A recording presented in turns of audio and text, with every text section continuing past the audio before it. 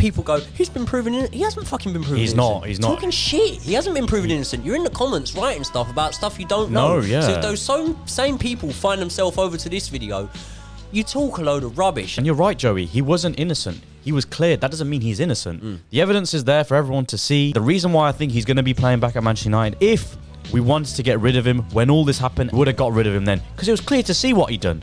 But we didn't get rid of him, and I just have a feeling that come next season, Mason Greenwood will be playing at Manchester United, which is crazy because we mentioned domestic violence, domestic abuse. A lot of domestic abuse victims are going to see this and think, oh, Brilliant. Brilliant. Yeah. But it's not the case, is it? Yeah. I think when a lot of these people that have written comments on that video, they'll grow and they'll mature, and they'll probably look back a little bit cringing at things they've written on that video. People, let us know in the comments, do you think Mason Greenwood should be playing at Manchester United next season? And if not, why do you not think he should be playing for Manchester United? Let us know in the comments below.